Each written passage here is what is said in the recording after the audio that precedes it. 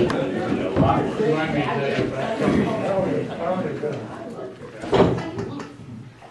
so today we have Tobias here to speak to us about the SCP Hotel, not politics. So hopefully you all read the tweet this week or the announcement that went out on the lunch. It gave a lot of great information about the SCP. A couple things that were not on that that I found interesting was that the fireplace that is in their lobby area was the original fireplace from 1928 when the hotel was constructed. And it was made from locally sourced lava rock. So I love that they kept that in there. The vision of the Soul Community Planet, which is what SCP stands for, is to make the world around us a better place by serving those who value personal wellness, social good, and the environment. And I thought that was interesting. It came from their CEO. And so after, it took them about 2 years, $7 million to renovate that hotel. I think they didn't necessarily know what they were getting into until they got into some of the walls, but luckily they stuck with it and were able to create a beautiful space for people to enjoy locally and from out of the area.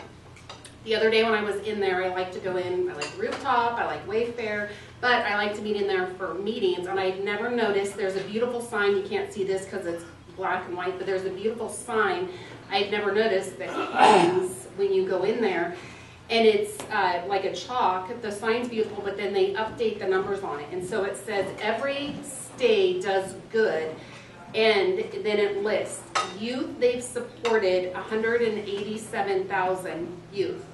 Nights of light, 139K. I'm not sure what that means, so that'll be one of my questions. Trees they've planted, 196,000. Plastic water bottles eliminated, 502,000. Solar energy produced, 401 MWH. Pounds of CO2 emissions saved, 577K. Pounds of food waste saved from landfill, 16,000 pounds. So I've never seen this in a hotel. I thought it was interesting that they basically are saying this is, you know, what we do in not just having a hotel for people to come and stay at, but to give back to the community. So Tobias will tell us more.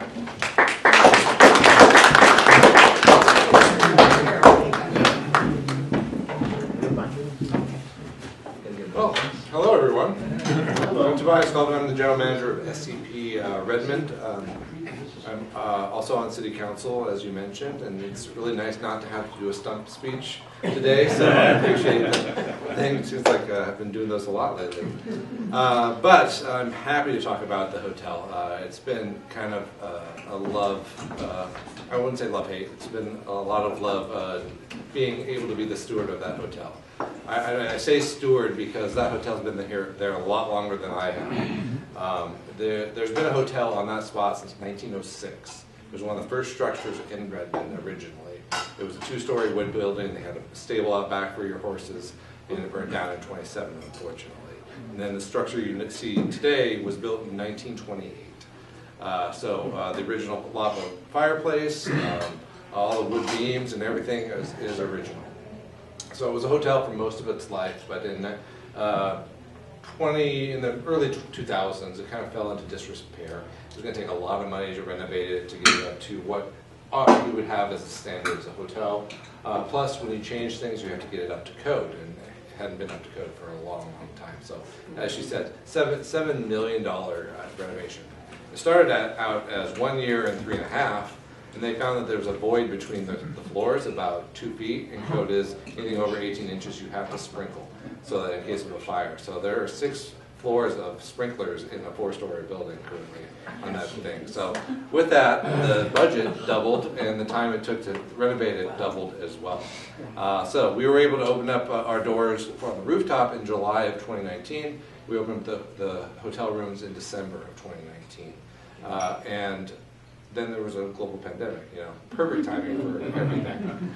Luckily, we had great support from our local community, so we were only closed for about a month and a half, and then we opened up May of 2020. We opened back up in May of 2020, and we were immediately full, and we've been staying full for most of the time since. Over the years, we've added some new amenities to the property that I wanted to talk to you about today. So not only are we a hotel, and not only do we have the rooftop, but we also have Provisions Market, which is open daily from starting at 7 o'clock in the morning, and it goes until 2. So we have great coffee. We see a lot of familiar faces that have had coffee there, have come in, got a smoothie, or enjoyed our space. And then during COVID, we had 2 tenants that unfortunately didn't make it through COVID.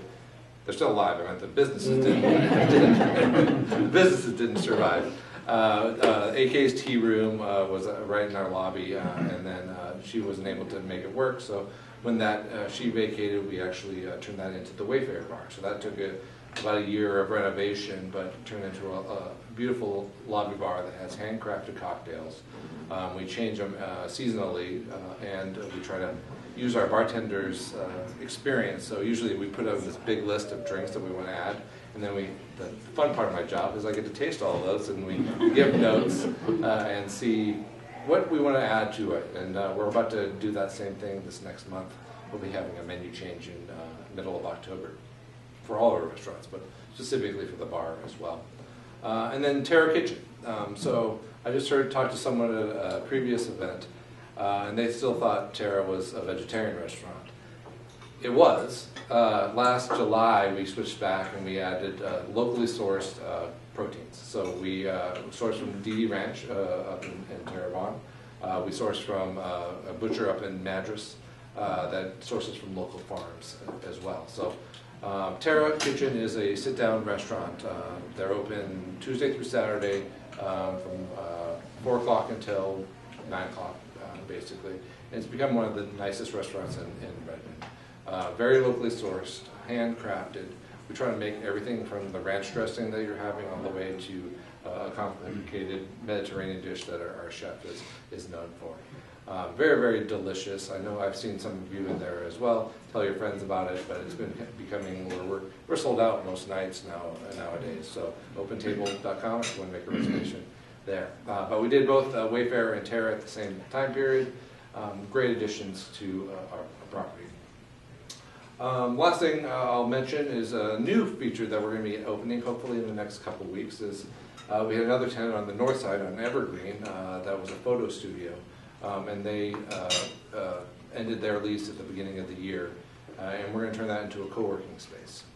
So if anyone knows what co-working is basically people that work from home or work remotely want a place that they are using their house, they don't have the distraction of kids or dogs or all this stuff, where they have a place to go, where they can work. We have fiber optic internet to the hotel, so really fast internet, and a whole bunch of amenities along with networking with your fellow people that work remotely, creating that community of people that can work together. So hopefully opening up the first week of October. They'll be on the north side of the building on Evergreen. We're going to start pre-selling some of those memberships. And if you're around, you want me to give you a quick tour. We don't need a hard hat, but a hard hat tour of the space as it is currently. So those are some of the amenities that we have to offer at our hotel, along with we have event space as well. A room that can fit up to like 40 people comfortably for most sets, more if you're just doing a theater style set. We have a boardroom, and then new conference space, or the new co-working space will have another conference room, and a small creator room. So podcasting is very popular nowadays, so we have a room which will be soundproof so that you can do some recording in there if you need to. What questions can I answer for you? I have two. One is, are you guys going to do a 5-year opening celebration? I know you were hired at the end of 19, so you're coming up on your 5 years at the hotel. Are you guys doing anything for that? We haven't talked about it. I know we're going to do 100 year because 1928 was when it was first built, so we want to do a 2028 big celebration to celebrate the 100 years. As a company, we haven't talked about doing a 5-year celebration, but it's a great idea. So we might look at something in December. My second question I had was, do you know how they choose their locations? Because when I look at the different locations, it's kind of sporadic. I know they have 2 down in the area where I grew up, but it seems to be very random. Is there a certain thing they look for? Yeah, a good deal is usually the best. We're mostly on the West Coast, so we have 10 hotels currently. There is Salchan on the coast, is our hotel.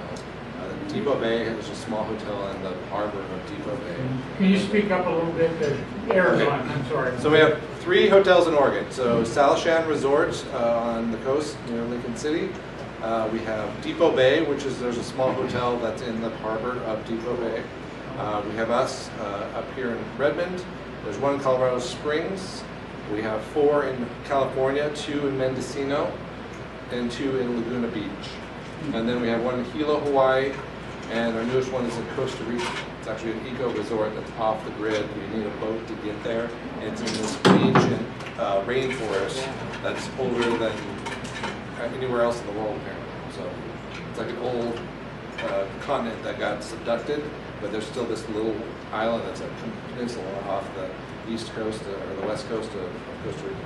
Amazing place. I haven't been there yet, but I will. So yeah, they usually look for part of our initiative to be, we say healthy, kind, and green, is we don't build hotels. We only take older hotels and we renovate them. The idea is we're recycling a hotel. We're not trying to build more. So we look for those often distressed properties that have high upside. So they're in great markets. They give us an opportunity to showcase what we really like in our values. And yeah, we've had some close calls on a few other hotels, but it's all up to financial, making sure it pencils so that we have successful hotels. Are they all boutique hotels? They're all boutique. Salchan's our biggest resort that we have. They have over about 200 rooms, a spa, golf course, a lot of stuff. They have the full resort. Every place is a little bit different, and that's kind of the fun thing about our properties. They're all combined in our wanting to do good, so every stay does good, but they all have a little bit different feel to them, which is great. I have a comment and a question. Kudos to you in the hotel. When my wife and I moved here in April of 2021, we spent our first 2 nights in the hotel. The rooms are incredible, and if you don't want any electronics, you could get a room without any of that. And the restaurant, the Terra restaurant and the Rooftop and Wafer are incredible. The question I had is, I heard that there was a possibility of putting in infrared sauna and steam rooms in the hotel. Is anything happening with that? Yeah, probably not a steam room, but we've been looking at our fitness space. Currently we have a couple Pelotons and a TRX weight system. It's expanded because healthy is part of what we want to do.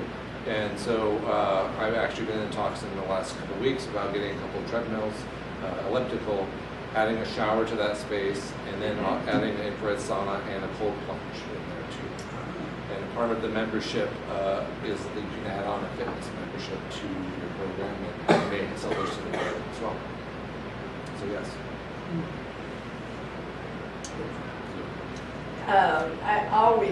Looking at the history of Redmond, I wondered who the owner was, or who the person was that rebuilt in 1928, you know? They were called the Wilsons. It was a couple. Okay. They were apparently made some money up in Alaska. We talked about some of that lived in Alaska. I'm from Alaska as well. Okay. But the Wilsons came down and they built the hotel as it is now. I have old pictures of them at the hotel. There's a binder also in there that has a whole bunch of clippings from the spokesman and different things that show pictures of things that have happened over the years here in downtown. Yeah, so they were actually friends with Klondike Kate, who is also well known in the area, and apparently Mrs. Wilson and her would dress up every week, and she would come into the hotel, and they would try to show off how wealthy they were to each other. And they apparently just talk crap to each other the whole time, and they left each other and did it every week. So. Oh, that's awesome. Thank you. I definitely have heard that Wilson name, so I wondered if that was. Thank you. You're welcome.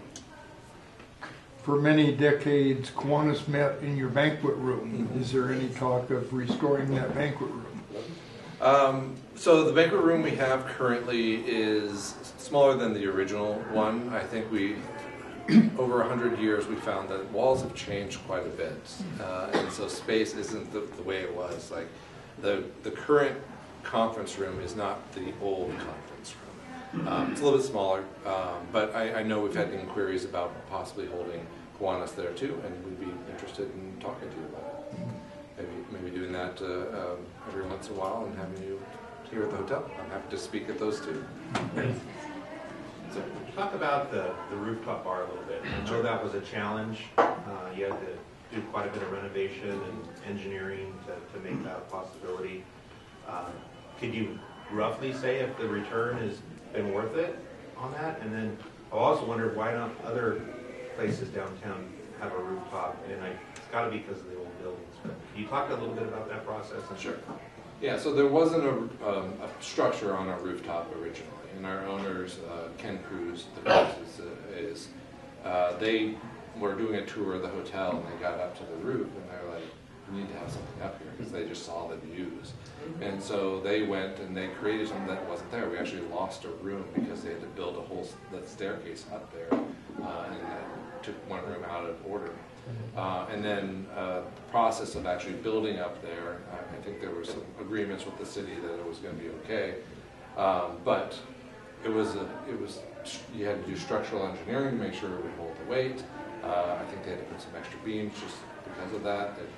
This deck is actually, the roof slopes significantly down underneath that, but so they had to have a system where it's like right on the ground on the top, and then there's like these big arms that get bigger and bigger as you go down to make sure that's a level surface that you're sitting on. And then they had to take into account the weight of the soil, because those are all plants, or real plants that are up there.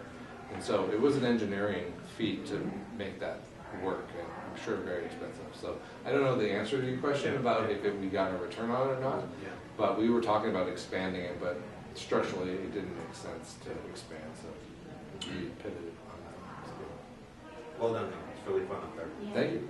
Yeah. Just curiosity, how the city or local environment or local economic outfit helped or did not help? Yeah, on any of that? That's a great question. So this was not something that I think the private sector could have done alone. If everyone knows Chuck Arnold, he's at the city and works with the Downtown Urban Renewal Agency, and so that was the catalyst for making this project happen. I know that it changed hands like every 6 months to a year before our investment group got into it. And then they worked with Chuck it became almost a 50-50 with the Downtown Urban Renewal. We got a reimbursable loan, and we also got a low-term loan on this. And it was, hey, we're going to split this and make this work, because the hotel is a linchpin for the downtown core. If that was going to be under disrepair and didn't work, then nothing else was going to happen around it. And you've seen what's happened since we've been in there and been consistent, you've seen other businesses have popped up and down that street. Went from somewhere around a 70% occupancy rate in the downtown core to somewhere around 97%. Right, that's the highest it's ever been. Yeah, and they're switching hands too. So I know Double J's is probably going to be closing soon, and something else will probably pop up in there. But all the shops are kind of changing from what they were. I remember there was a quinceañera shop that's now that Cares and Woes, and other shops that are popping up here and there. That's a vibrant downtown when you see that demand of there's not vacancy anymore. It's like, oh, I want to have my business downtown because I see that there are people coming. There's people walking up and down the streets, which wasn't there 5 years ago. I remember sitting in the hotel during COVID. Well, it was COVID too, but and it was a ghost town. I could walk out in the middle of the street and not see anyone for a few minutes. So, yeah. So a couple things. Do you have, occupancy stats, and then any data on local, like staycation type versus people from, let's say, I don't know, more than 50 miles, or if you track any of that? Do you have those? We that track data all available? that stuff. As a business, that's your your data. You want to cater to the people that are coming, basically. So first, occupancy. We run over 80% occupancy year-round, which is really, really high for this industry. If you get anything above 50, typically you're doing all right, especially when you have a down season where you're not getting a whole lot of people. So we do very well in our occupancy, and we are the rate leader in Redmond. We just have a unique experience that you can't do at the Sleep Inn or at the Comfort Suites or things like that are more box hotels, as we call them. So we command a little bit more in rate. So occupancy, we're doing really well. Mix of business, we have a true good mix. There's not one single thing that's driving everything. I would say our bread and butter is our business travelers. So the BASEX of the world, the airport, firefighters during the fire season. So anyone that's coming in, we do a lot of government rate type things. So Monday through Friday, that's typically what we get. In the summer, obviously, we're going to take a lot of transient guests, which means people that are coming in for vacations or for special occasions. Farewell Festival, they're paying really high rates to come and see that because there's no occupancy anywhere in the region because there's 30-some thousand people trying to go to that same event. So, I answered your question. What else? Ellen? So when I was in the 3rd grade, Mrs. Clapp's class in Jesse Hill School, we all walked down to the hotel to take a tour. And Mr. Wilson, I think the son, who actually lived a block down the street from where I grew up by the hospital, so he took us in the elevator up to the roof. But he singled me out and said, "Alan, could you hold the open door button so the elevator stays here?" So I didn't get to see the roof. It was a fun trip back in 1950, whatever that was. Yeah, and that's we get a lot of stories like that from people coming saying, "I got married in front of this fireplace," or I remember having class trips to here or different things. So there's some really crazy stories about a monkey that lived on property for a number of years too, and then possibly witnessed a murder. I got a few stories kind of out there, but it's fun to be a part of that history and part of that story as we move forward. And the whole idea is this is going to be here for a lot longer than I'm going to be alive, hopefully, too. How many rooms available again? We have 48 rooms. So very, very small in hotel terms. So we want more. So if we could manufacture more, we would. So. Any other questions?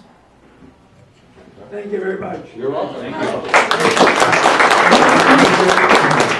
John and I had a staycation there maybe last 2 years ago. Beautiful, wonderful time. This is a token of our appreciation for you coming down today to speak to us. It's by a local artisan here, and so write with it well. You can use that as a front desk. Yeah. Yes. And I want to thank you all for being a part of Kiwanis. I know it's a great organization. It really helps kids. I have 2 kids of my own, 8 and 5, and yeah, it's a lot of work to take care of them in the best of times. So. Well, you're always welcome to join. All right. Hopefully I'll see you at the forum soon. Yes, yes. Bring your kids for Oktoberfest Saturday. Yes. It's free. It's free, and there's tons of stuff for the kids to do. It's on my calendar.